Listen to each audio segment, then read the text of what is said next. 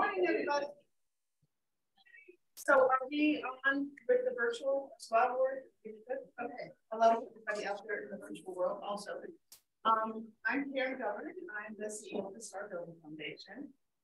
And I'd like to welcome everyone who's here in person and virtually for our family forum.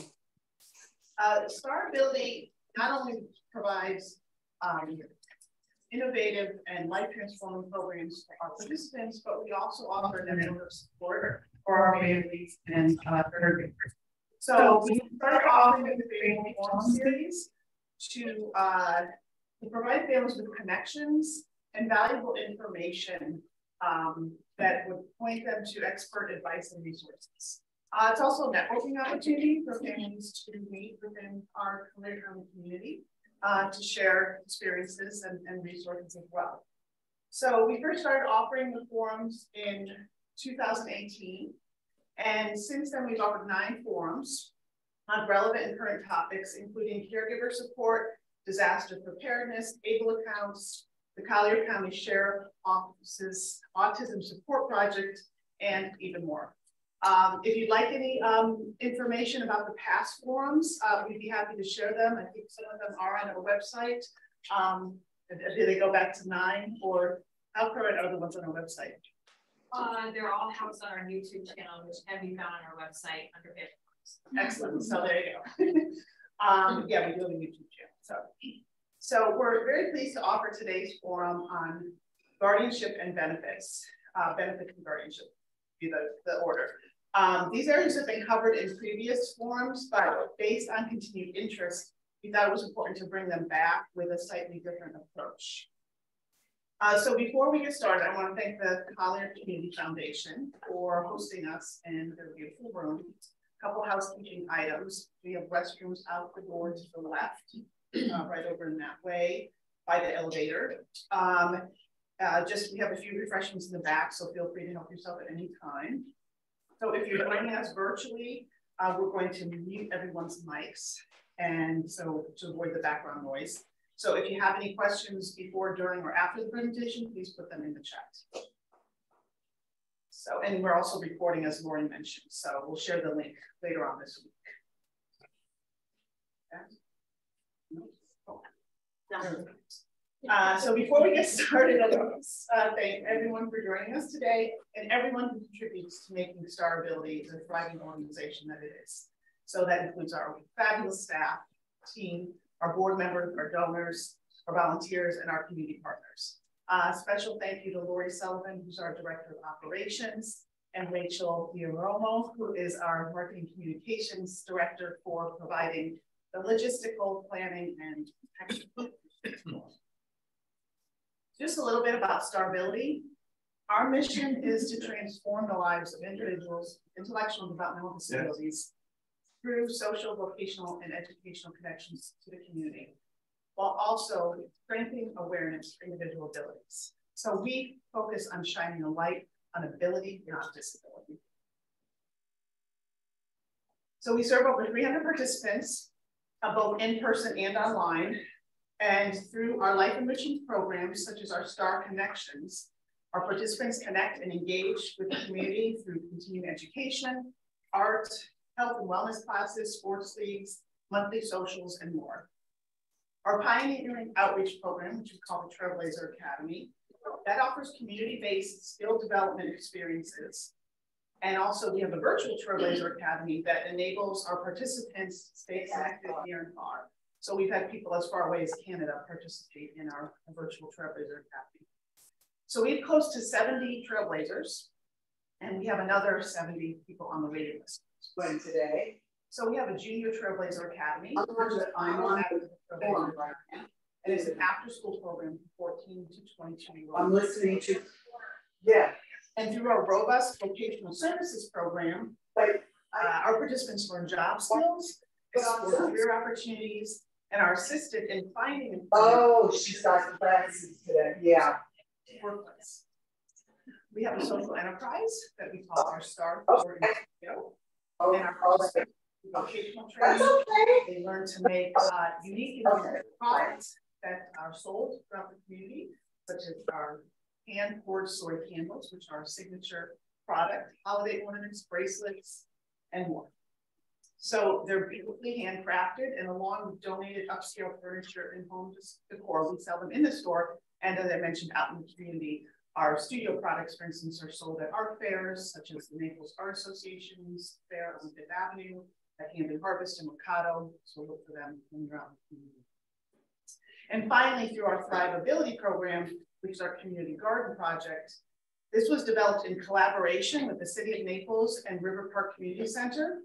And our participants enjoy therapeutic, recreational, inclusive, and vocational experiences as they learn about gardening and horticulture.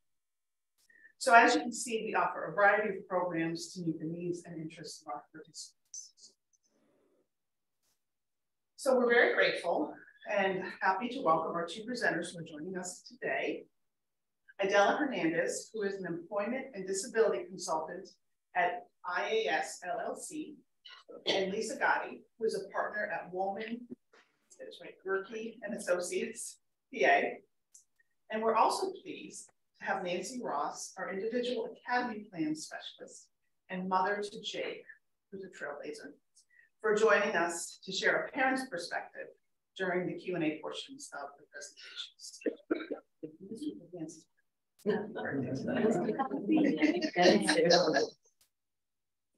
And any other birthdays up. So our first presenter is Idella Hernandez. And we're going to hear about benefits from Idella. So Idella is a human services professional who is committed to promoting meaningful changes in people's lives.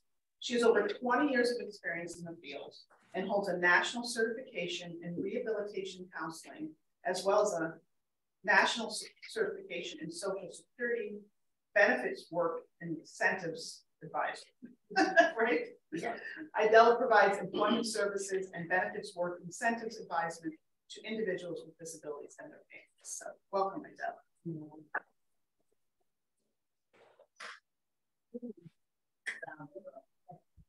Good morning, everyone. Thank you, STARability, for being over here and continue providing little sharing a little bit of my knowledge to the families of individuals with disabilities. So, before I start sharing any information, I want to tell you guys that Social Security benefits is very complicated, as you might all know. And this is a kind of a joke. My sister came to work with me about 7 years ago. And I remember that she always said, "This is a spider web. I cannot take it anymore. Stop it and keep going. Let's continue next year." Because it was so complicated. And if at some point you feel like that way, you don't feel bad. You know, I will try my best to be simple, but there's no easy way to explain things in plain language. English is not my first one. It's a security language. So because they require that we keep the terminologies the way they are. And when we talk about technical language, it's very complicated. So I'll try my best to apply the simple English language to Social Security. And another thing is, if you don't understand what I said, feel free to ask again. I don't take it personally. I understand. Okay. We have an agenda today that will cover several aspects that Ms. Lori asked me to cover for you guys. And it might be a little broad, too much information, but I will try to be more sensitive to you about that. First of all, we wanted to know about Social Security benefits in regards to SSI and SSDI, Supplemental Security Income and Social Security Disability Insurance. And a lot of people get confused with that. So we're going to talk about what is the difference, eligibility criteria for each one, and how to get it. Then we're going to talk about Medicaid versus Medicare, which is going to be more simpler because Medicaid is connected with SSI. We'll talk about it. And Medicare is linked to SSDI. Also, we have child disabled. That slide has a typo there, disabled. He's missing for some reason. And that's the way that Social Security labels the terminology, child disabled benefits. And that is because only the parents are working while receiving SSI and SSDI, those are the working centers. So if you're receiving benefits and you want to go to work, but you're afraid of losing when you have to struggle for 5 years to get in, then we're going to talk about some work incentives that are available so you can max out benefits and earnings. At the end, we're going to talk a little bit about student earned income exclusion, because that's another type of work incentive that is specifically for students between the age of 18 to 24. Okay. So let's start with number 1. The definition of disability. Starting with that, because the definition of disability is not what we think, it's what Social Security has in their definition. And that means that someone that is over the age of 18 that is considered to be disabled, if you have a medical, determinable physical or mental impairment, that number 1 can result in death or can last for 12 years or more. So it's a permanent disability condition. So that's the definition that they have about disability.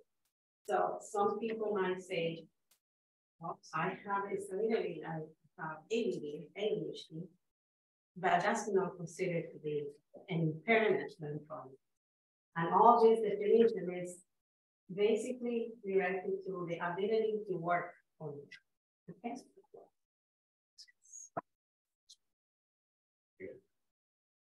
Talking about SSI, supplemental security income. A lot of words there, but I'm going to make it simple saying, number 1, the person has to meet the criteria of disability.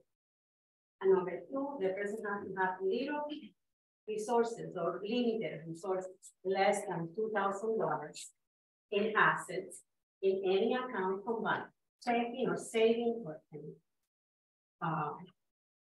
At this point, some people might say, well, my son is 19, but someone in the family passed away and left inheritance for him that is about $20,000, then he's not going to be eligible for SSI. At that point, it's recommendable that the person looks for state planning or special needs trust to get that fund allocated in a special needs trust. So then it's so take the savings account that will make SSI eligibility come back. Another thing is they have 2 different types of disability definition. One for the ones that are below the age of 18, minors, and another one for those that are over the age of 18.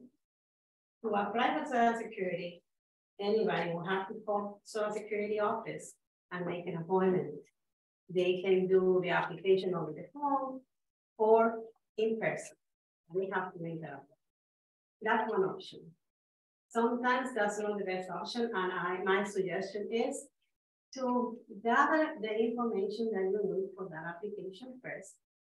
Get some advice on how to navigate that kind of process. And from there, then call and get the application completed, because they're going to ask you questions that you have no idea. Then the application is going to stop because they cannot continue if they don't have that answer. So be prepared before you go to that route. Okay. I can help you with that. So wrapping up here, economic needs based SSI is just to supplement another income to help with food and shelter. So a lot of people say, but how is someone going to live with $700? They really don't care about that. And I'm not saying that in a negative way. The title 16 has been developed only to supplement any other kind of income for food and shelter.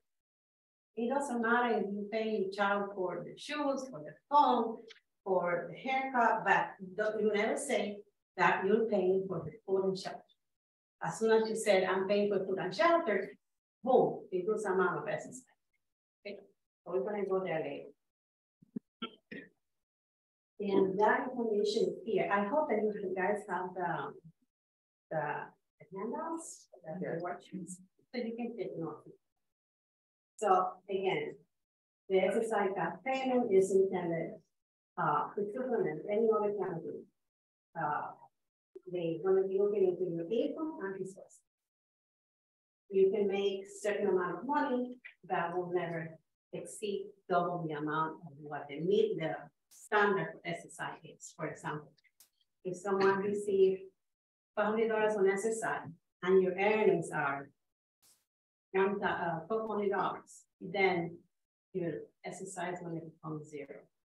The good thing about SSI is that if you earn your work and you earn more than the double SSI amount, this is a monthly calculation. It doesn't mean that your benefits are terminated that month.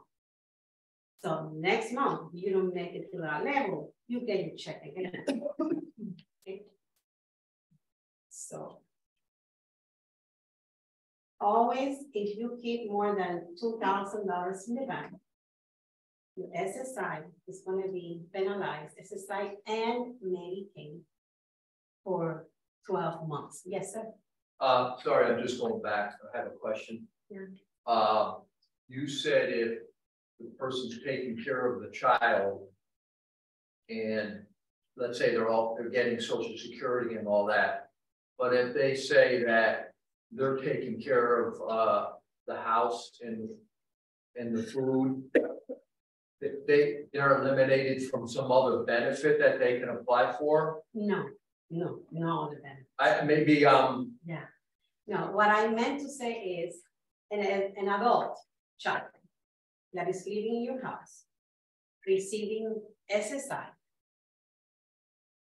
When you go to Social Security and to say that this person is not paying his fair share of housing and food, then they will reduce the SSI amount.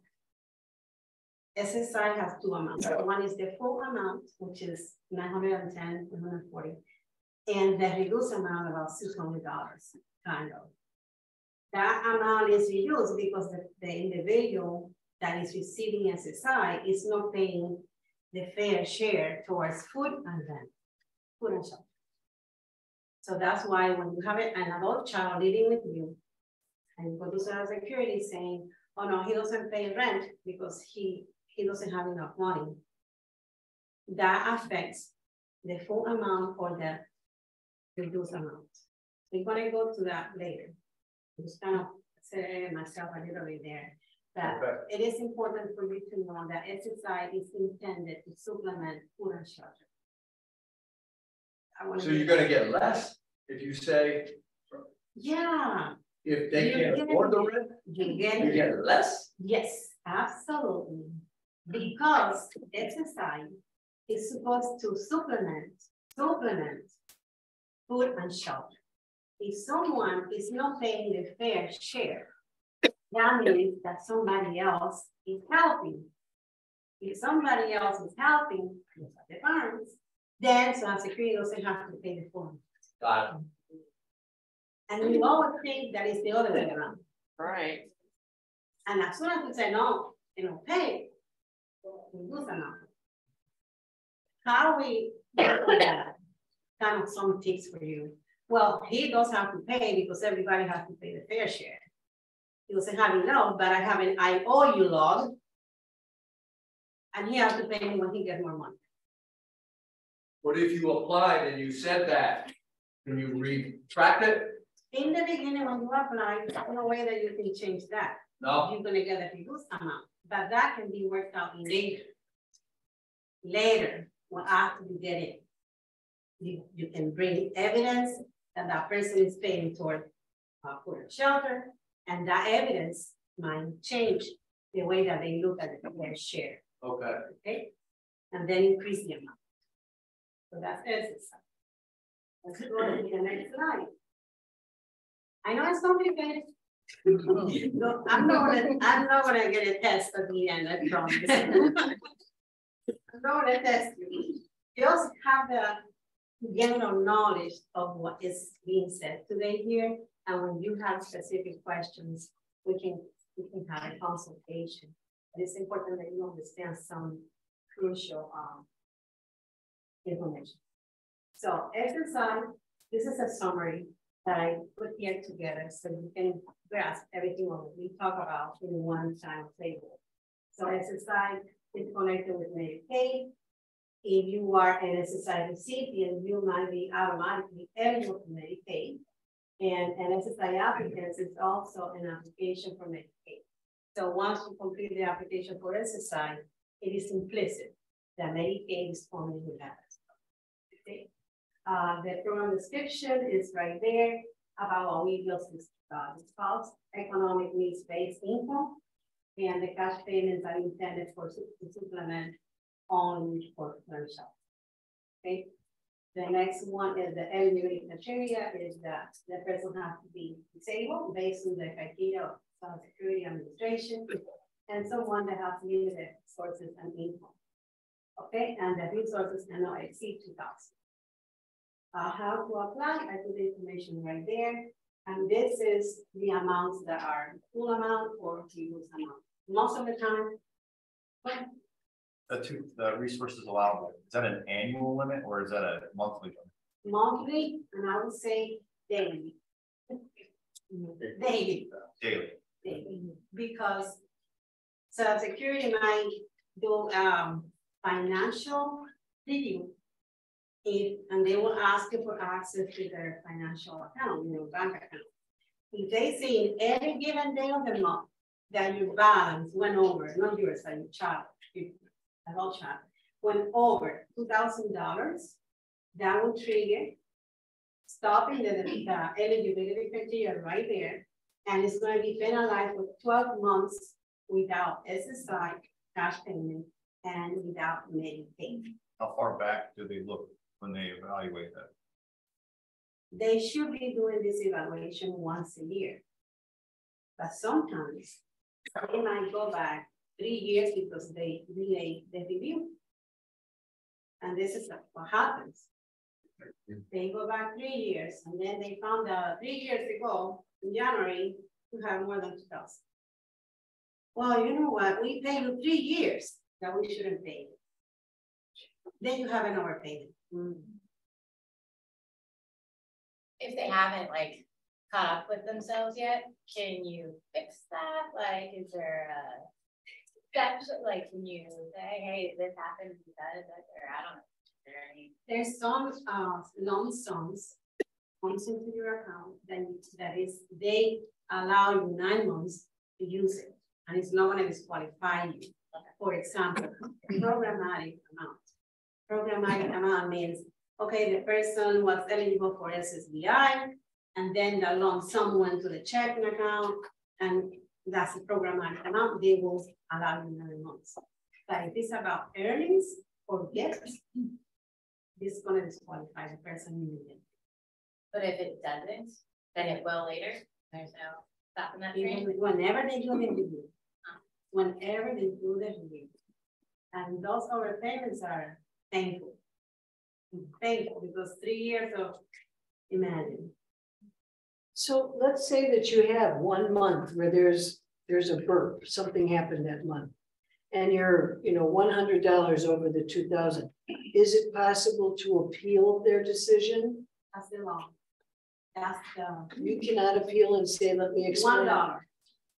No exception. You're saying no exceptions. So this is one government agency that seems to actually be working. Yeah, I had it. My son was on this, and he was on it up until I turned 65 and I get my Social Security. But then they went back, and this is all during COVID, and I had opened an IRA account for my 2 boys, each one of them, years ago, and they found out that he had an IRA account, it was over $2,000. We had to pay them back all the money.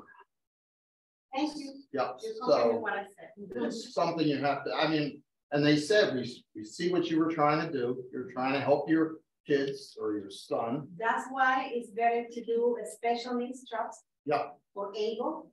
Yeah. Account. And we're gonna have the attorney here in the second session. Yeah. That's gonna. Oh, I learned that afterwards, but it's something you want to know about, and you know, it's you're just. I was trying to say for his future. That's why I'm providing this information so you don't fall. Yeah. So can you, so let's just say that happens and can you get back on SSI? Once Yes, you after 12 months, okay, 12 months, right. you can go back and present that you don't have those assets anymore. And always try to have a justified special needs trust account or able account. And then they're not going to ask any questions. I have a question because I'm in the same situation. Now we are paying Social Security back. What happened when my child actually reached 18 and he applies again? Would be a problem? That will be a good question, and it's going to take me away from the whole thing, but we can talk about that. Okay.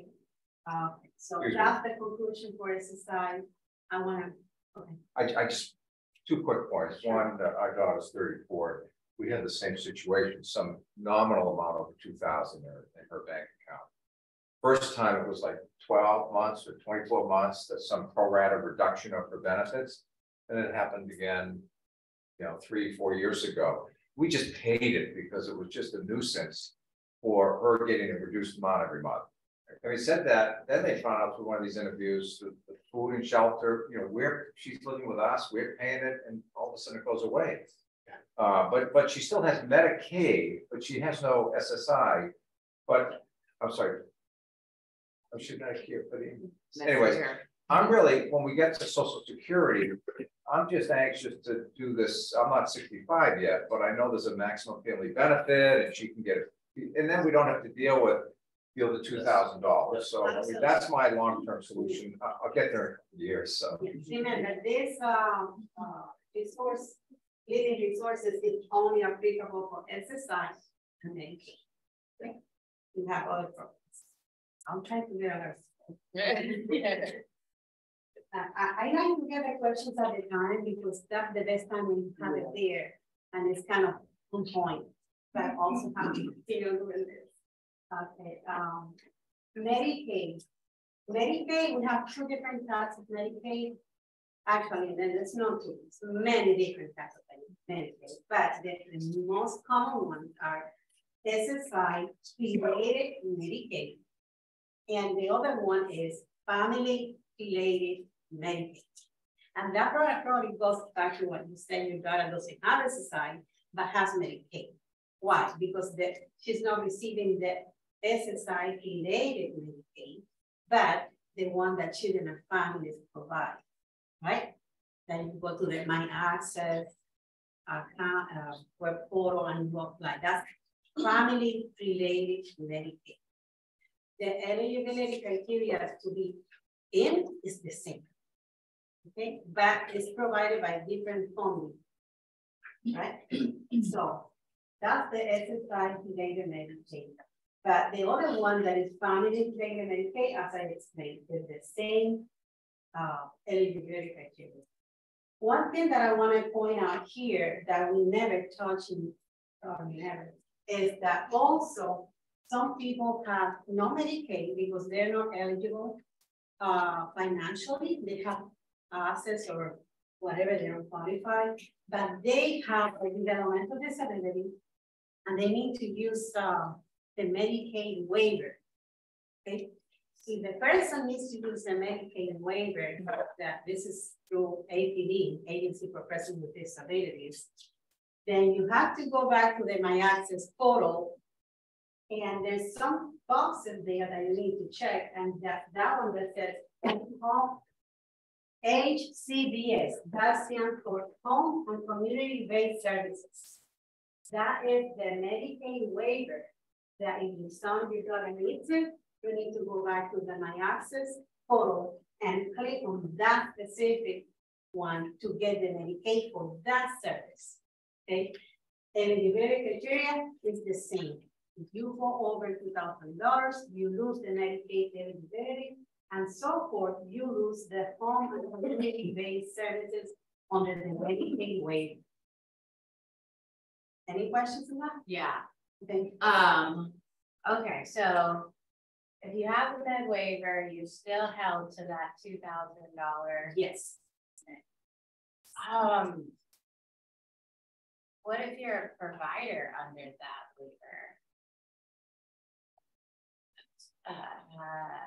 So my kids have the waiver and I am a provider. CDC plus. CDC plus. And it doesn't matter. It's a that's the. So that would go to Scott, right?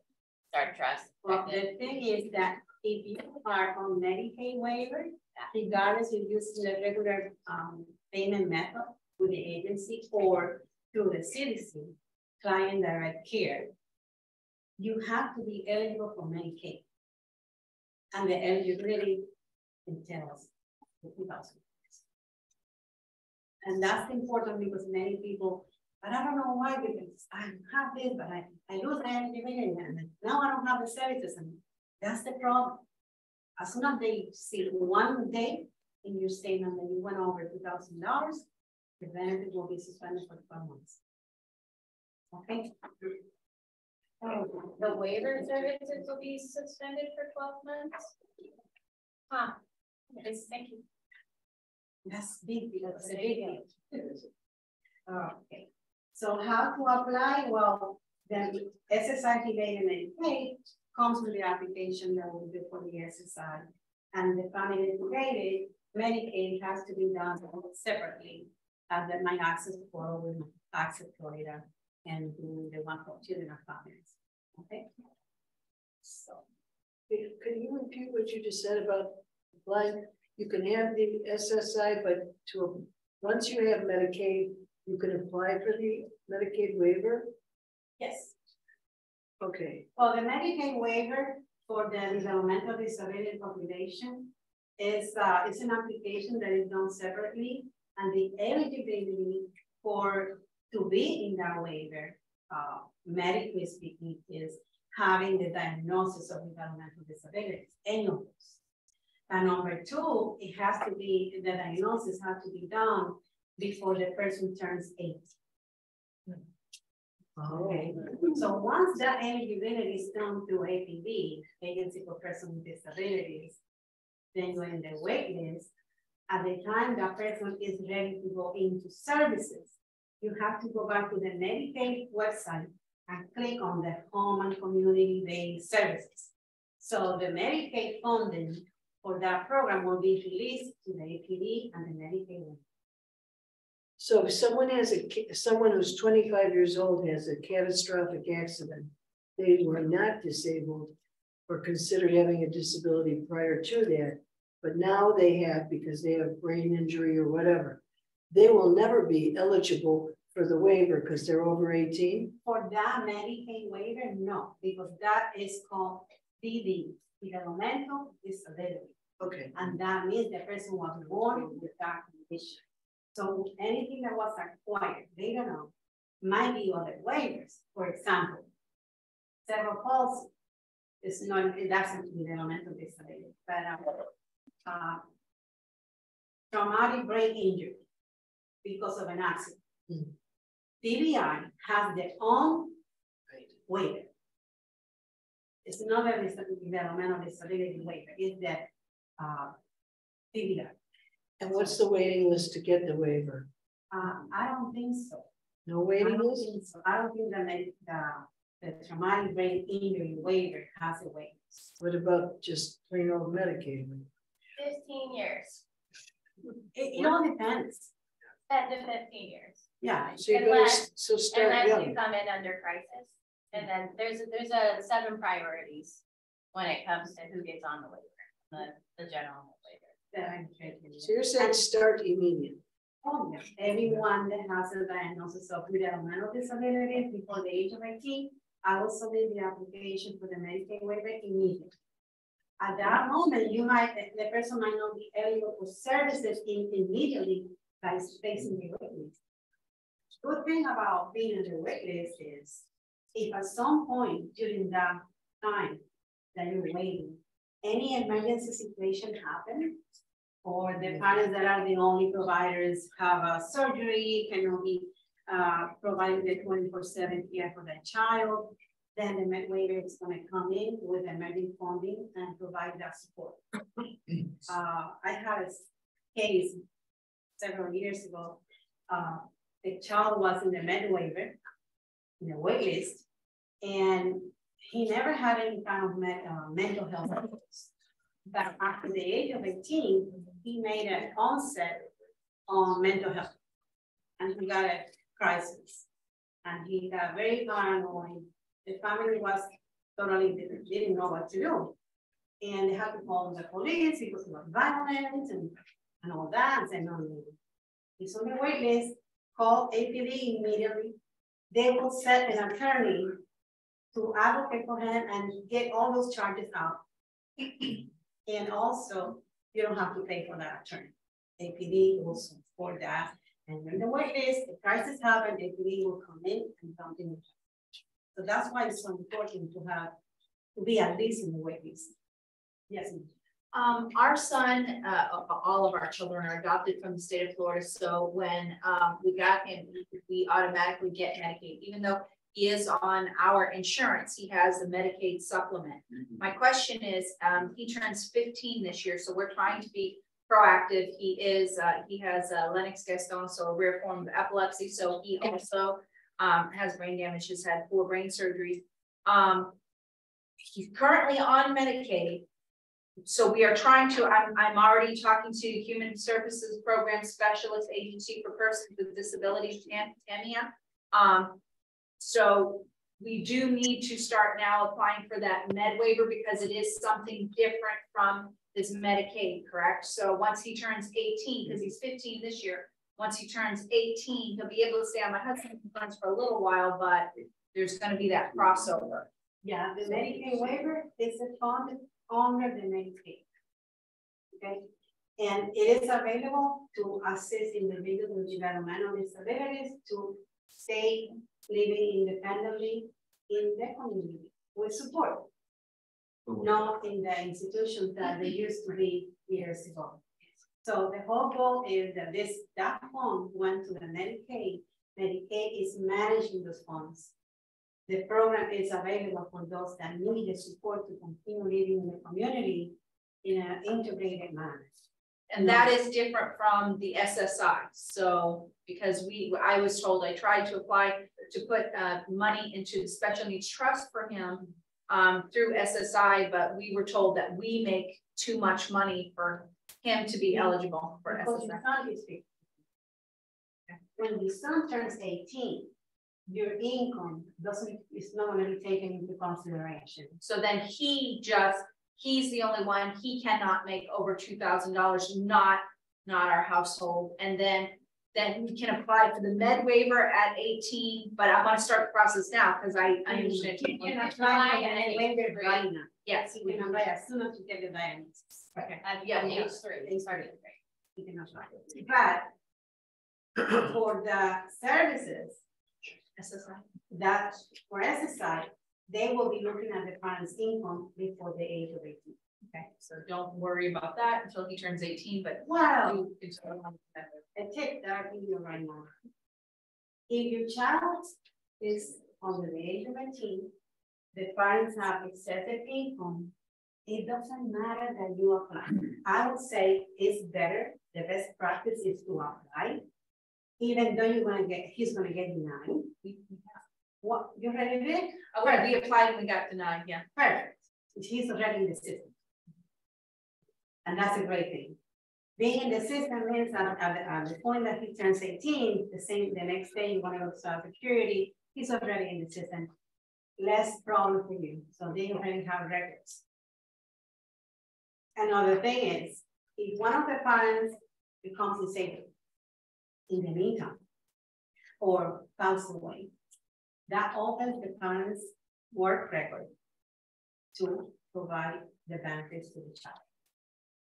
And then the limited resources is not going to be taken into consideration because they're going to be looking at a different kind of entitlement to Title II for federal care and SSDI, disabled child disabled benefits is different from SSI. Okay. Somebody else has a question? The developmentally disabled adult child already receiving Medicaid in most states, state into the state of Florida. Are there any filing requirements for the conservator or guardian? The requirements for Medicaid come down from the federal government, but each state has some kind of deviation. Could be a little more, a little less, more restrictive, less restrictive. So my goal is to explain to you what you need to do is terminate a Medicaid in the previous state before you can open in the new state. Because if you have both at the same time, that's the penalization. They don't allow you to apply in the new state until you close the Medicaid with the other state. If already in the system, however, is there any sort of a lag in between, coverage lag? It is. While you'll wait, and then do you need a new controlling legal authority, like a new guardianship, becoming with a conservatorship? Yeah, but the Medicaid functions independently, state by state. They don't have it's not like SSDI that is federal. So it's all connected, it doesn't matter where you are. SSI and Medicaid is handled and managed by the state. So you need to close that Medicaid in the other state in order to open a new Medicaid. Yeah. All right, let's move on to the next one. Talking about SSDI or Social Security Disability Insurance. When we see disability insurance, we're talking about, we're talking about the work credits. If the person doesn't have the work credits or have worked and paid for the disability insurance through work, then you cannot get SSDI. If a young adult has never worked, that person is not going to be eligible for SSDI because that's the law. That's the kind of law. And how do you measure the credits? Every year, the government has established an amount that is equivalent to one credit, and the maximum amount that we can have credits per year is 4. So this year, one credit equals 1640. If you earn this amount of money, then you completed the 4 credits for this year. That's how it works about the credits. Someone that wants to get a disability, depending on the age, has to have a certain amount of credits. I cannot go into much detail, but you have that information there. For example, anybody before the age of 24 will need only 6 credits. And that's one of the reasons that we tell the parents to allow the young adults that are able to work at some level to get those 6 credits before they turn 24. Because then that opens their own work record to get SSDI. It is more flexible, and then you get Medicare as well. What happened is the young adult that work too much and they transition from SSI to SSDI. What happens is sometimes they get SSDI, but the amount is so little, like $300, and then SSI will say, okay, maximum amount is 900, right? 914, whatever. But then he's working and making, he's getting SSDI, $300, 900 minus 300, 600. They will be getting SSDI a little bit plus SSI, Medicare and Medicare. I have very limited time, and I need to see if I can finish my slides. By the years and how much the credits play, you have any records there if you want to go back and see if you saw your work, at what level was that year, so you can count the credits. For SSDI, there's not much to it, it's just that the person has to be disabled based on the Social Security definition of disability, number 1 and number 2. The person will have to have the work credits, those 2 things. Some people go to work and they are afraid of losing their benefits, but there are a lot of work incentives. And the work incentives are expenses the person can have that will be overriding the amount that they count. Okay. So they call IRI, impairment-related work expenses. One of the most common work expenses are transportation expenses. So the person cannot work, cannot drive, so transportation is considered special. Some people also don't have Medicaid, but they have Medicare. So Medicare has co-payments and deductibles. So you have to pay something for medication, office visits, co-payments. That is deductible as well. But you have a list there of all the things that are considered IRI. For example, drug and medical services, co-payment, transportation, attendant care, drug coaching, residential modification, and service management. All that is included as impairment-related work expenses.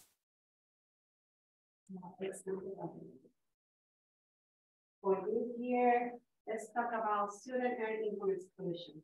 The student earned income exclusion is a specific work incentive for students. If the students are under the age of 22, they can work, and that goes hand by hand to what I said, let them work before they turn 24, so they earn the credits. So if they work, they can, Social Security is going to exclude up to $8,950 per year. Those are for the students that are receiving SSI. Students that are in school, high school, and they want to work some, that's great, because if they are working and they are attending school, this amount is going to be available. So Security is not going to count this amount as earnings. So the student can work, get all his SSI, also get his income, and then is earning the work credits for SSI. So this is the perfect age for the young adults to go to work and get the credits. This is more details about what is the criteria for them to be eligible or to qualify for this work incentive. You have it in your record there in my notes. But mainly the student has to be attending a school that is credited, and they have to have so many hours a week in school so they can qualify for that work incentive. Okay. Next question. I gotta rush a little bit more because I know that I have 3 hours. We have 2 minutes. 2 minutes for questions. You have till about 10 after Adela. Huh? You have till about 10 after. Okay. Okay, perfect. So what if the disability benefits put them over? That's tricky. Disability benefits, you're talking about SSDI? SSI, combined with SSDI. Okay. No, SSDI doesn't care about limits. So SSI does, but does SSI care about SSDI if it puts that over 2,000? SSI is the only one that will be looking into the excessive assets. SSDI only cares about being disabled and having the work credits. So if it was excessive because of SSDI? Well, so SSDI, if I understand, if you get SSDI and it's more than the $900 max that SSI would give you, you just don't get SSI. Exactly. SSI will become 0. That's what happened with my brother. He gets SSDI as a survivor benefit from my mother, but it's like $50 shy of $90. So SSI was just going to give him $50. They only make up that difference. And at that point, all you're going to lose from that is the Medicaid. And then you can go to family related Medicaid and apply on Medicaid. SSI is the other program amount is over than SSI, then SSI becomes 0. Okay. Yes. So I think I got confused a little bit with the SSDI. If the person was born disabled, then they cannot get those work credits. Correct. So they can never get SSDI? I wouldn't say never, because some people with disabilities can work and can get the work credits and can get disability. And I have an example right here. But what I'm saying is it looked like in your definition that it was, they needed some credits before they had the disability. Was that in the definition of it, or they can acquire it when they have their disability? Well, they said before they get the disability, because Social Security is referring to people that acquire the disability. Right. But when someone is born with a disability, yes, that will count again also. So you can just, so if you have the work, if they can work with their disability, absolutely, they can acquire these work credits. Many young adults that only qualify for SSI go to work and little by little for years, yes, get the credits, and then they have SSDI and SSI. Right. Until the amount of SSDI becomes higher or greater than SSI, and then that wipes out SSI amount. SSI amount. Okay, and then you would get kicked out of Medicaid. Exactly.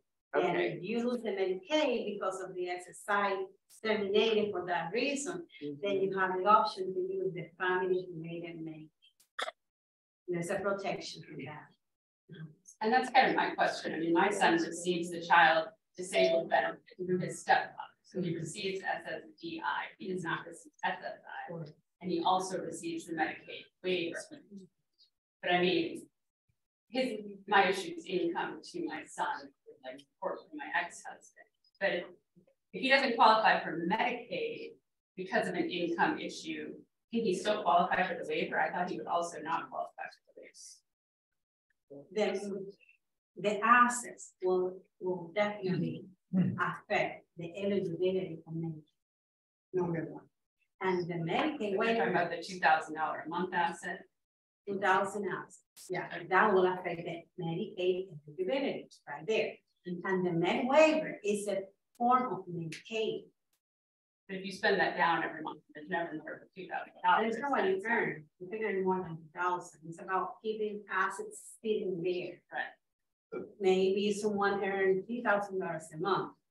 And there's about 26,000 a year that the person can earn and not losing the Medicaid. Right. Medicaid waiver is not income needs based, No. financial based, right? Well, that's financial based, and they also have an income threshold. Yeah, For Medicaid waiver. Yeah, I think it's about it. Yes, sir.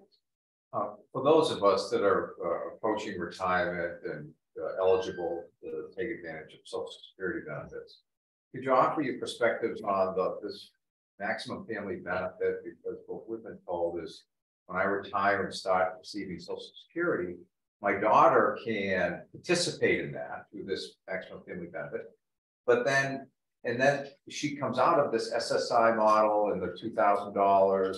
Yes.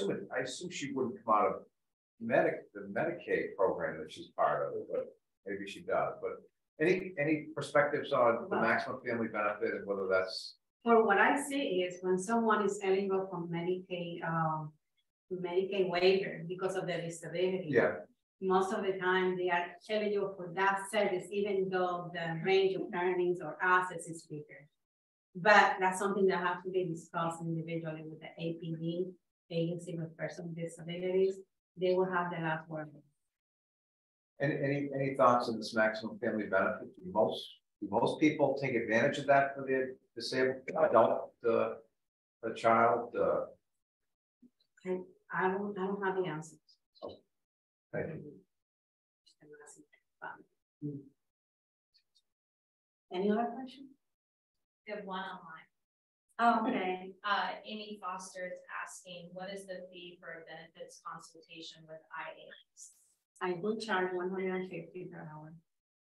Thank you. Well, that concludes my presentation today. If you have any questions that you want to conversation, you have my information, and I will have any that. Thank you.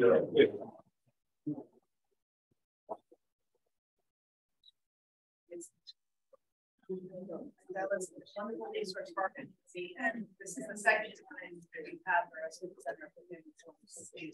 reach out and have additional questions. Next, we're going to discuss guardianship. And our presenter is STARability. Lisa became a partner at Woman Guarantee and Associates PA in 2019. She assists clients in designing comprehensive plans tailored to meet their goals and objectives, giving them peace of mind and knowing that they have planned for their future and provided for their families for successive generations. So please join me in welcoming. Thank you for everyone being here. Thank you, STARability, for giving me the opportunity to speak to you today on guardianships. So,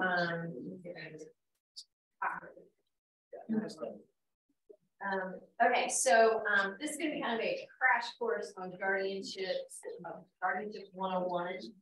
I will welcome any questions if you may have any questions along the way, or you have question and answer at the end, or if you want to do it. But today we're going to kind of talk a little bit, it's kind of like a roadmap. We're going to talk about what is a guardianship. Do I need a guardianship? What rights may be made by a guardian? And what are the types of guardianship? What's a guardian advocacy? And then what's the process? How does the guardianship process work? What are the requirements and what are the guardian's duties once someone is appointed guardian? So let's start at the very beginning. What is a guardianship? Well, a guardianship is through the courts and it is a legal process. So if someone is not able to handle or make sound decisions of their healthcare, financial, a person may be appointed by the court to make those decisions for them. And it's usually considered like a person property, so person taking care of the person, and then the property being a guardian of the property being the person that takes care of the financial aspects. So again, the guardian would have the legal authority to then act in that regard. So I'm going to use a little example. We're going to call Mary and Larry. We're going to talk about Mary and Larry throughout this entire presentation. But Mary and Larry have two children, Barry and Carrie. And Carrie has Down syndrome, and she's going to be turning 18 in a couple months. But when Carrie turns 18, she's considered an adult. And Mary and Larry will not be able to continue to make important decisions for her since she's already a legal adult, or will be a legal adult. So Mary and Larry are concerned about healthcare decisions, right? Financial decisions. And also, what if she gets influenced by somebody or manipulated by someone? So they've heard about guardianships. They've also heard about his attorney and estate planning documents. But what should they do for Carrie? So legislatively, there's the intent, the least restrictive alternative. I'm sure many of you probably heard the least restrictive alternative in the IEP world, right? In school education, right? What is the least restrictive alternative? So on the one side, we have estate planning. And a big issue with estate planning is it's revocable, meaning it can be changed. So yes, you can set up a power of attorney to name someone to make financial decisions, a designation of healthcare surrogate to give someone the authority to make healthcare decisions. And keep in mind, they're revocable. So again, if one of the concerns that Mary and Larry have is that someone might unduly influence Carrie, this may not be the right approach, right? On the other side, we have guardianship.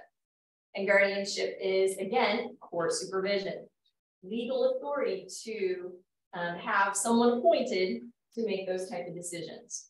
Again, person, property, health, and financial. Can I ask a question already? Are there irrevocable trusts that put the person as a power of attorney? No, I would not do an irrevocable trust. It's a little different because again, the bottom line with estate planning is you have to have the capacity to make these documents. So again, when we're talking healthcare documents or power of attorney documents, that would mean like in my example, Carrie making those documents. So again, if you don't have the ability or the capacity to do those documents, then that may not be the right approach.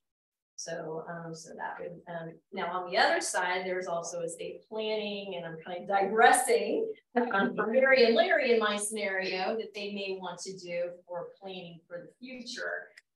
you know, special needs trust, things like that. But for our scenario, you know, again, you know, that's, we're talking about the mental capacity to do those type of documents and the concerns of it being revocable and changeable and easily manipulated.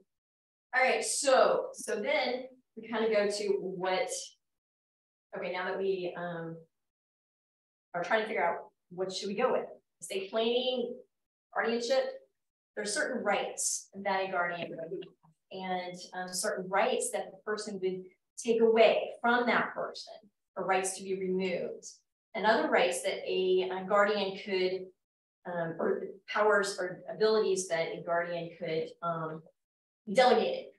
So we look at kind of like the first set of the rights that can be removed, and to marry, to vote, to personally apply for government benefits, to have a driver's license, to travel, to seek employment, and then the delegation to a guardian, the right to contract, the right to defend lawsuits or sue, the right to make financial decision-making, healthcare decisions, and determining the residence. Ward, I say this throughout, that ward is the person that is under a guardianship. So let's look at the different types of guardianship. A plenary guardianship is a full guardianship. And so just like before, when I had all this slide on all the powers, rights, and the delegation of certain rights, a full guardianship would mean that we need to take away all that and allow the guardian to do certain things. That would be a full guardianship or a plenary guardianship. A limited guardianship is where some rights may be retained, but other rights may need to be passed on to a guardian. That would be a limited guardianship. So it's really kind of going through that criterion and making that determination on whether the individual can maintain certain rights. A minor guardianship is just kind of a side note, but a minor guardianship just means that someone is under the age of 18 and they received an inheritance, hypothetically, and now they are receiving money, but they are a minor, they cannot maintain that, so they have to set a guardianship up for that. Again, goes back to estate planning and properly planning ahead, so we don't have those type of situations. We would set up trusts in those situations. And then I'm going to spend a lot of time talking about the guardian advocacy. The guardian advocacy is a special type of guardianship that is designed for individuals with developmental disabilities. So what that means is, again, going through the same process with the court and establishing a guardianship, but it's a special type of guardianship. So the guardian advocate would be appointed by the court and for a person with a developmental disability, and the court appoints that person without making a determination of that adjudication, basically, without making an adjudication of incapacity. So what does that mean exactly? The definition of developmentally disabled is a person with a developmental disability that is attributable to intellectual disability, cerebral palsy, autism, spina bifida, Down syndrome, Phelan-McDermid syndrome, or Prader-Willi syndrome that manifests before the age of 18, and that constitutes a substantial handicap that can be reasonably expected to continue indefinitely. So under Florida statute, that is the definition of a developmentally disabled individual that would fall under a guardian advocacy guardianship. So let's take another look. What does it mean when it says without adjudication of incapacity? So again, in a guardian advocacy, we do not need to declare a person with a developmental disability incapacitated. What we do then is provide a doctor's note, essentially. And the doctor's note would say that the person has a developmental disability or diagnosis of autism, Down syndrome, whatever the case may be. And that is used to file with the court in making that guardianship determination. That's different than a full guardianship or a limited guardianship. That one, we do have to make a determination by the court that the individual is considered incapacitated. How that's done is the court appoints an examining committee. It's a 3-member team, if you will, that consists of a doctor, sometimes nurse, social worker, but the court appoints this examining committee to make that determination. So they do an evaluation of the individual and their capacity, and then that is presented to the court in determining whether that individual does indeed lack the capacity and is needs for guardianship. Yes. For the guardian advocacy, is that a situation where, like, let's say the board meets someone, gets influenced, would they have to go through the court to try and appeal to take the guardian advocacy away from a specific person? Like if it's to a parent, but then they meet someone and they're like, I don't think the parent should be the guardian advocacy, I should be the guardian. Like, is it something that the court would have to allow transfer? That would be all through the court. Okay. Because it is all supervised by the court. Right. And so therefore, if there was any dispute or anything like that, it would have to be handled. So both of these are like at 18, right? Like we're talking at 18, the advocacy and the guardianship. Yes, okay. Yes. Because as a minor, you're under the parent, right? So, yes. How recent does the physician's report need to be? It needs to be usually within 90 days. So when we file it, we want a current report, and it's actually a specific type of document that we file. It's called a physician's report, and it's a specific state required form that we provide to the client, and then they take it to their doctor to fill out. Thank you.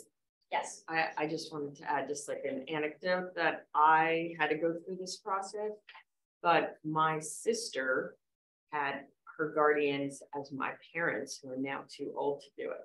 So even when you do this the first time, you may have to do it again. Right. So I had to go through the whole entire process to become the guardian. Right.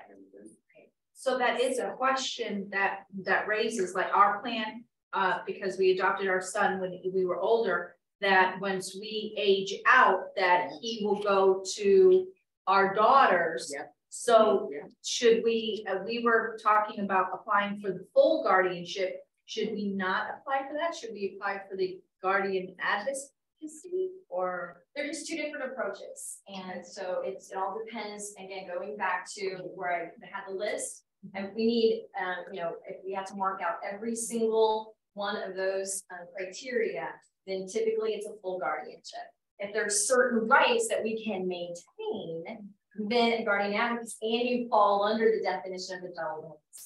Can that be transferred or changed to our daughter? So they just would have to apply once we get too old. They just have to apply. Start over when, so if you're no longer able or do not want to continue to serve. And I've had situations where we had two parents, and it was just co-guardians, and one had passed away. So we had to then continue the guardianship, and one could still be the guardian, but we still had to show that the person had passed away. If another one that does need to be appointed, then that is a whole process to appoint someone else as a guardian. But if their daughter is already over the age of 18, can't you use it as a successor guardian in the original guardianship? Because for my son, we have like 3 or 4 people. Like I'm currently the guardian, and we have the successor. So I assume in the original documents, you could name your successor guardian, assuming she's currently. Yeah, absolutely. So I always say over and over, estate planning documents, your wills, trusts, things like that. You've got to put that in there, because something happened to both of you or whoever as guardians. Who do you want to make sure steps in and be the guardian after that?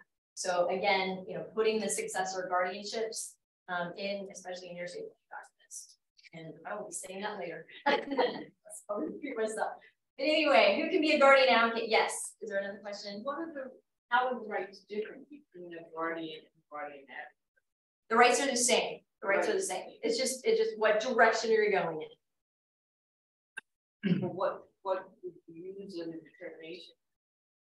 Decide which direction. Well, and that's where on the previous slide where I was saying, like, the right to marry, the right to vote, the right to driver's license. So a guardian advocacy is that you can keep some of those rights. The individual. If you feel the individual can keep some of those rights.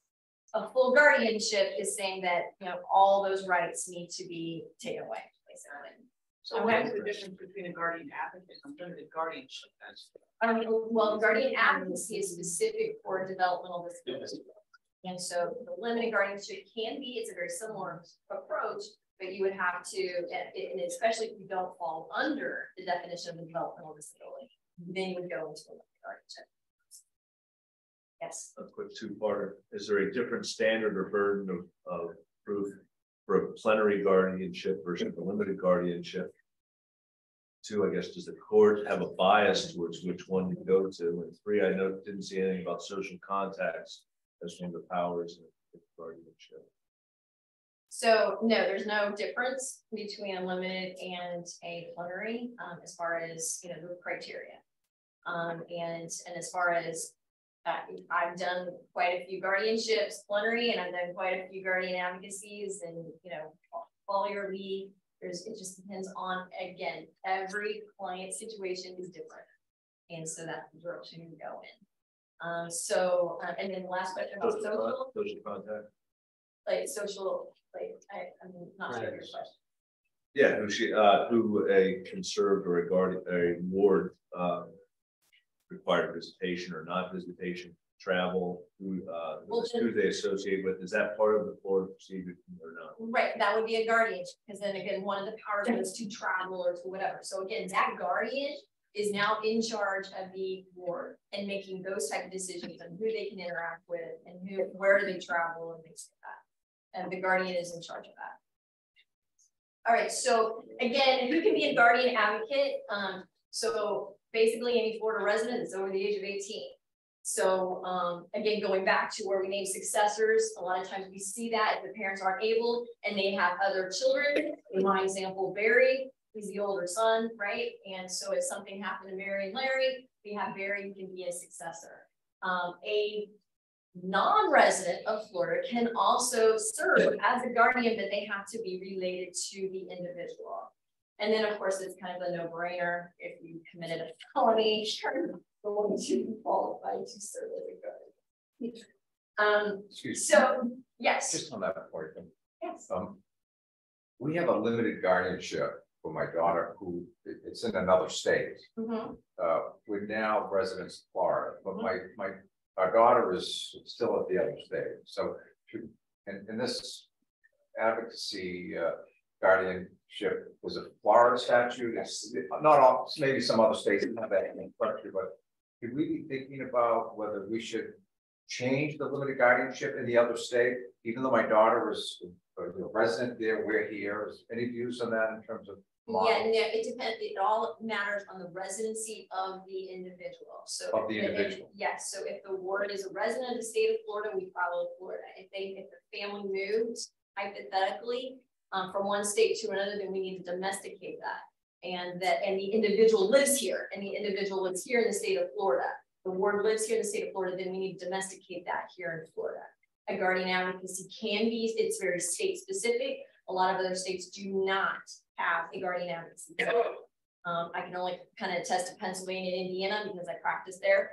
But both of those states do not offer the same guardian advocacy that Florida does. So it is an option for individuals that are coming from out of state and they move here to Florida. They will need to domesticate their guardianship, but most importantly, they will have that option if they want to use a guardian advocacy, if that is appropriate for that situation. But under the limited guardianship, I can still keep that in place. It's in another state, but right. Just because I am a resident of Florida now, that doesn't in any way impact that structure. Again, that would be under the state law of that state, but you know, again, at least in Florida, a non-resident can serve as a guardian. So again, it would be that state law on that issue. Thank you. So I'm kind of mapped out the process of setting up a guardianship, and this is kind of the same regardless of the type of guardianship that we would use. But the first one is obviously to determine the type of guardianship. And so we kind of talked about in guardian advocacy. Do we do a plenary guardianship? Do we just do a limited guardianship? So once we figure out what direction we're going, Then we file the documents with the court and we petition the court to name someone to be a guardian. So as I said earlier, parents can serve as a co-guardian. You can have a co-guardian situation. And so then the court appoints an attorney to represent the individual. So that is across the board. It does not matter what type of guardianship. And the reason behind that is because, again, keep in mind, you're taking away rights of an individual. And that's why there is a court appointed attorney to represent that. Okay. Then there is a court hearing to appoint the guardian. I will add in there in the little middle because just to kind of show the comparison of the two, if we're going in a plenary guardianship, when the court appoints an attorney to represent the individual, they're also appointing the examining committee members, and they will do the evaluation at that phase. On a guardian advocacy, because we submitted the doctor's note, the physician's report, when we filed the documents, that part is not part of a guardian advocacy approach. The hearing, once at the hearing, then you know, a guardianship is established and our guardian is appointed as to act on behalf of the individual. There's going to be a lot of requirements when you serve as a guardian. One, you're going to have to get a credit check. You're going to have to get a background check, and you're also going to have educational requirements. I'll dive a little deeper in my next slide. This is kind of just a summary. And then there's the initial plan, which you need to file with the court. And then finally, every single year, you're going to be filing an annual plan. Yes. Annual accounting. So I was having quite a bit of trouble with it. You know, someone that does it, like an accountant around here. I think I sent a message to your firm, but I didn't hear. Because I can't see, and now so I'm trying to dispense it through because my son is officer out, he lives in a facility. I'm trying to dispense it through a lawyer, but the problem is that so we're the guardians, but we're not the payee, the representative payee. Mm-hmm. So is that going to prohibit us from being able to dispense that? You know, file a motion to dispense? Well, first off, going back to your accounting requirement, yeah, that's something that is required typically, because you have to get an attorney involved when you're going through this process. We do the ongoing accountings and things every year. So usually it's your attorney that you're working with. Yeah, so my attorney doesn't do it. She said, tell your accountant, my accountant. Oh, well, okay. I know every attorney's different. Yeah, but that's just part of what we do. So do you know, like, if you're the representative, if you're not the representative payee, because the money goes to the home he lives in, mm-hmm. And then can you still file a motion to dispense, or he doesn't have any money really? So the representative payee is not the same as the guardian. Correct. Okay, yeah, I'm not, I have not run into a situation like that before. Usually it is the same person. Okay. So I would look at that. And I would ask your daughter, but she's, I'm her rep payee, so I. Oh, is that right? Yeah. Okay. Yeah, yeah. What I didn't know. She's same situation. My daughter's rep payee, so I cannot leave her cards. It's not allowed to be. All right. All right, so going back to now we've established a guardianship and you're appointing guardian. So, and again, it doesn't matter what type of guardianship you have, it's the same powers, the same responsibilities, the same duties.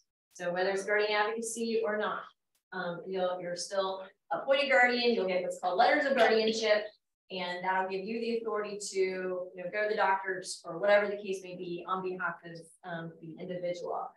All guardians in Florida must submit to a criminal background check. They are also, you have to submit a credit history report, and you have to complete an 8-hour educational requirement. It is online, but that is a requirement.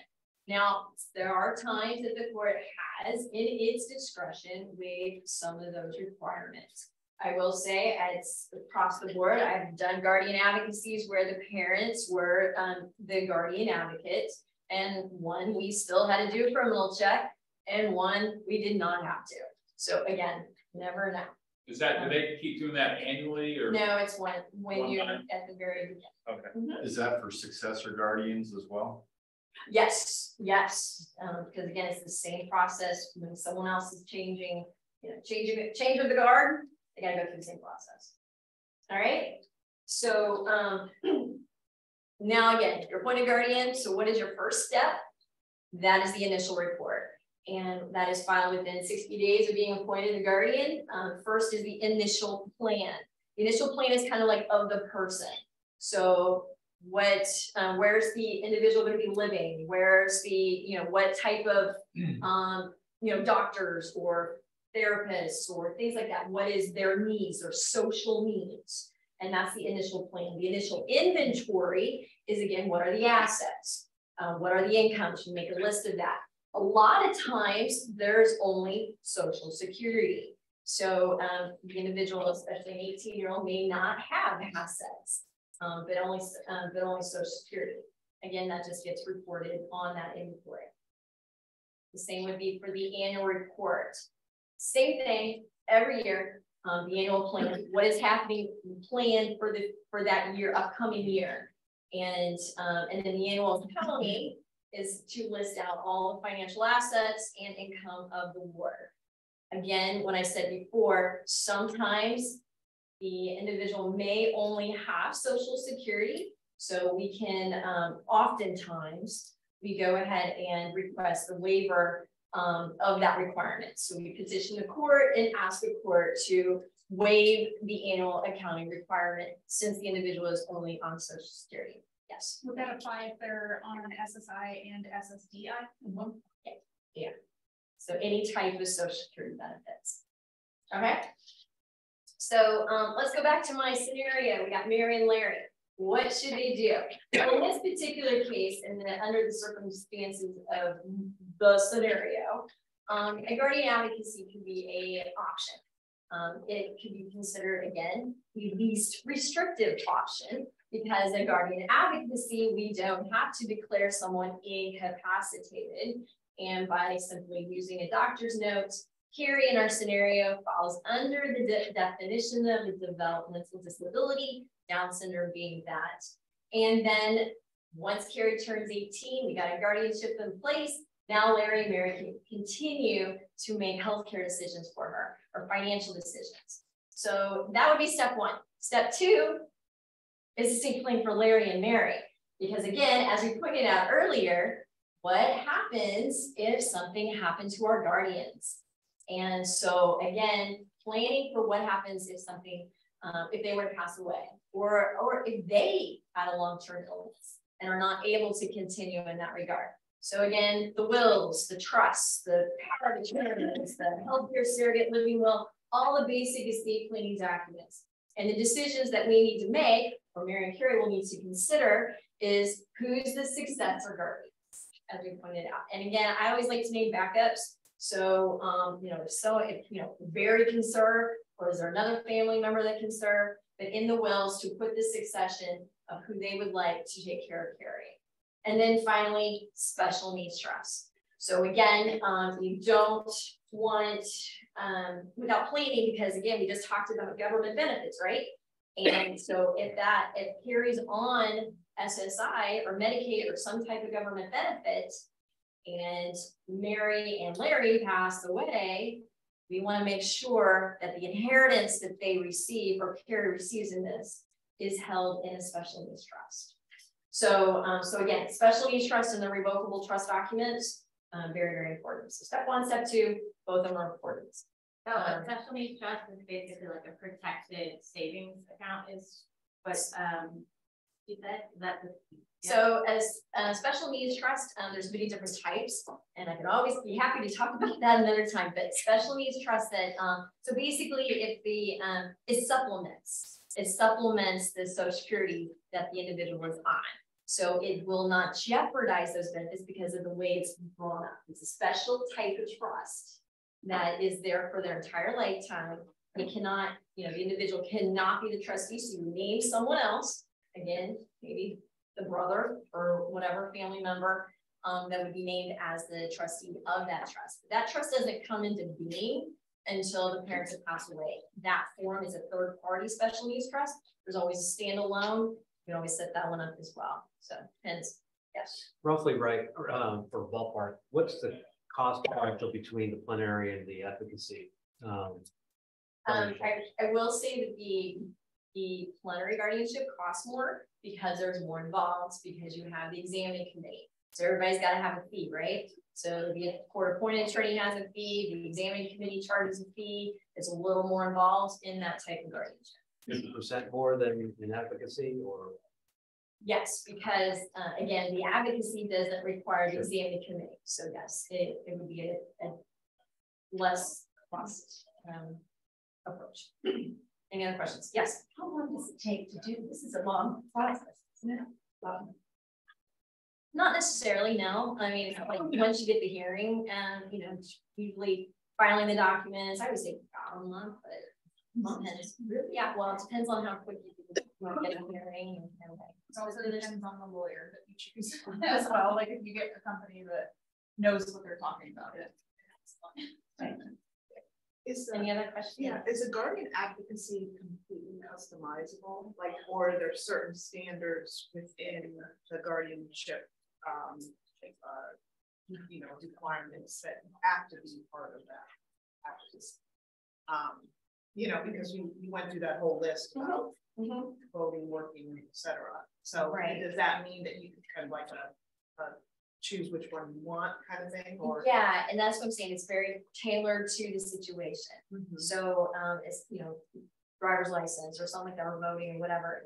Every person's different, right? And so every guardian advocacy or even every guardianship can be very different because of that individual's needs and what they're able to do. So yeah, it's very customized. Yes. If you have a full guardianship in the state with the ward, and the ward and the guardian move to another state, you have to go through this. You can't take it with you, or it's every state. Yeah. That's what I'm saying. Domesticated the word. Yes, you will have to go through the process. Is there any reason why we should do this now? So like right now in my mind, like if our son went to Golisanos, we're not technically his guardian because we don't have it designated, and they won't talk to us about his medical care in that situation. Is it in our best interest to become guardians now? That really upset me. Yeah. All right, Lisa. How old is your child? He's gonna be 13. I'm just gonna tell you that. Who wants me to stand up? Yeah. So our Jake is 35 years old, and we became plenary guardians when he turned 18. And our legal team said, 6 months before he turns 18, get the paperwork ready, yada, yada, yada. 18 years in 1 day, we'll get to court. So about 2 years later, he's 20. And we were on the other coast visiting family, and he stepped off a crook. He twisted his ankle and was limping to the car. So went back and forth with do the 120 miles and get to Naples community, or figure out now if something broke. We decided to figure it out since something broke. So put him in a wheelchair, wheeled him into the emergency room in the hospital in Boca, showed all the ID, waited for the x-ray. Orderly came to transport him to x-ray. He put his hands on the door, Jim, his I don't think so. So the orderly pulled the chair back and gave him back to us and said, he's 20 years old, he's refusing to have it. If we didn't have guardianship papers in our glove compartment, but they always are, Jacob would not have had his ankle. That's the story.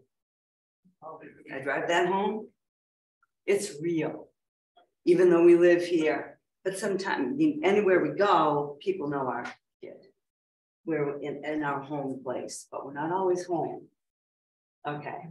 It does transfer, like if we're on vacation, right? Even though our home state, so resident of the state. Okay, so then, so if we're on vacation, not like in the state of Florida where their case was in Boca, but that triggered, I'm like, what if we're in New York? So, okay. You're a resident of that state. Okay, just on vacation. But before someone turns 18, a lot of times we like to start the paperwork and get ready to go, because when that the child turns 18, we're ready to go.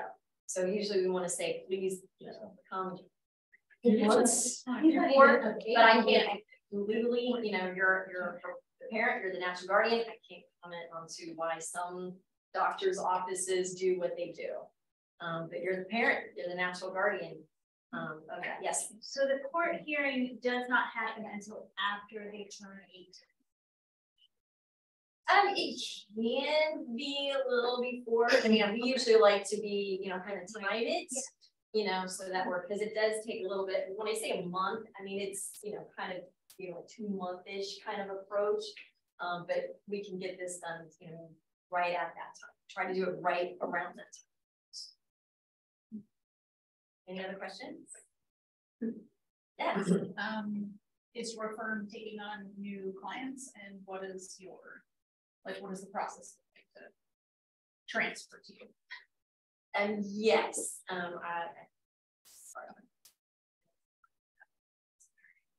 any other questions? Yes. I just wanted to say my case, my son has autism, but he's high functioning. He was able to go to the so I knew with his doctors and everything else, he could sign, but he also signed what's the other sheet that I'm able to be communicating and get all the information, talk to the doctor, talk to the teachers and colleagues, all this stuff.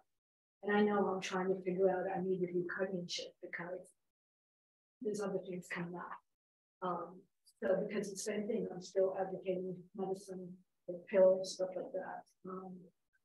But if they understand some stuff, we have time to, I understand her to do stuff. So that's where like advocacy would be more set, right? Like you can make a lot of informed decisions. Right. And again, I mean, I've seen it many times, kind of similar, or at least I've heard the story, the same thing. Where again, when they're 18, they will not. And then even if it was not likely in their best interest to refuse the medical treatment, doctors' hands are tied. It's so important that, have the guardianship. All right, yes. Thanks for taking the question, but in our particular case, our child is still a minor. He's 14, 15 in July. So we can't do the special, we can't set up a trust yet. So we're trying to get it. Yeah, he means he can't set up the guardianship. Yes. Guardianship. Correct. But the estate planning you can do now. Okay, that was my question. So we can and should start that process now. Absolutely, you should. Okay. And we can set up a special needs trust, like an able account and all that stuff. We can start all that process now, and we should. Absolutely, yes. No, I mean, obviously the guardianships are for when they turn 18, but on the estate planning side and special needs trusts and things like that, now's the time to do it. The other question is, so far as the guardiancy, it has to be reviewed by the court once a year. Yes. What does that look like? Do you just take it to the clerk of courts and they? No, we file, everything's filed. We file the annual plan and the accounting. And that gets filed every single year. Certain documents that we are required to file. If you get waived for, like, he will only have either SSI or SSDI or whatever, however we get there, he will only ever have that. And that gets waived for the first year. Is that permanently waived? Basically, permanently waived, unless there's circumstances that he gets money or something like that, we would have to then change the circumstance. But no, the plan itself will always have to be filed with the court, because again, that's what what you're doing to take care of the individual. That will always be required. It's just the accounting piece may not under the circumstances. All right. We have a few more minutes. Sorry, I may trouble you with another out-of-state question. If there's already been a finding of incapacity in the establishment of a conservatorship in another state, will that likely be waived in the Florida proceedings as already established? One. Second, will the Florida court initiate a guardianship proceeding if the individual is already under an out-of-state conservatorship? The other state still has jurisdiction. So again, we have to follow the process here in the state of Florida, right? Because there are certain requirements that the state may not do. I don't know if they do a criminal check and all those kind of things. So there are certain things that we do follow our procedures here in Florida. Right. Speaking specifically to the finding of incapacity. Again, our process is different than other states. And so, again, we have to follow our procedure. Lisa, we have a question in the chat, so I'm just gonna go to the virtual one quick. Kind of a two-part from Maria. Does a POA in fact have to be updated yearly, and who can be named as successors? A power of attorney does not need to be updated every year. Again, as far as successors, you can name a trusted family member, whoever. I mean, again, whoever you trust to make financial decisions. Oh, yes. Does your firm handle the if a trust is inactive? Does your firm handle the finances, or does your firm have an accountant that will assist with the expenses incurred if like our family member is trying to take finances and see what's applicable to use for their adult child? Okay, it depends on SSI. Okay, so if someone had set up a special needs trust and so where we come involved is if we're named as a trustee or we're serving in that capacity, then we're involved in the matter.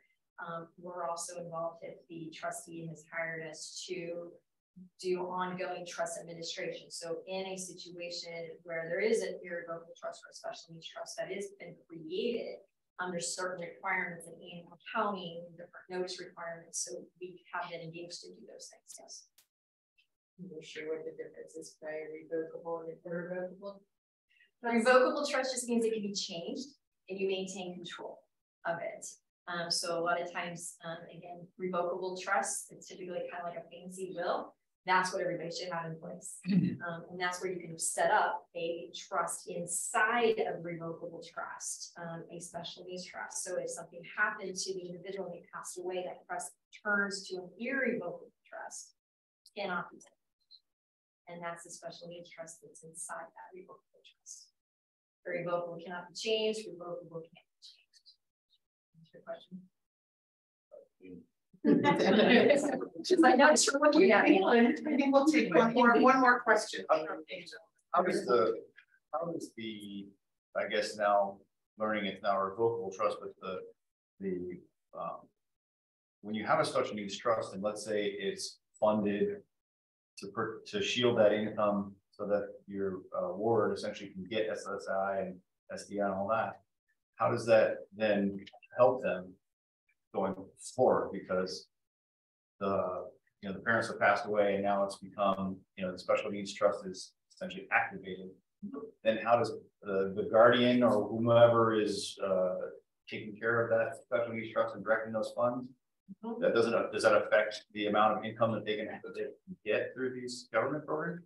So generally speaking, you have a guardian because guardian is taking care of the person. And then you have the special needs trust. You have a trustee under that. Again, the special needs trust in a situation where the parents have passed away, that trustee usually communicates with that guardian to determine what that individual needs. So if they're needing more therapies that is not covered under SSI or Social Security, that's what I'm saying. That trust is designed to supplement the government benefits. So if he needs a new computer or something, whatever, that trust can be used to provide those extra things that the child would need. And so again, it usually becomes like a communication between the guardian, which could be the same person, guardian and the trustee, to determine what is in the best interest. All right. Good? Yeah. Okay. So just everyone join me in thanking that.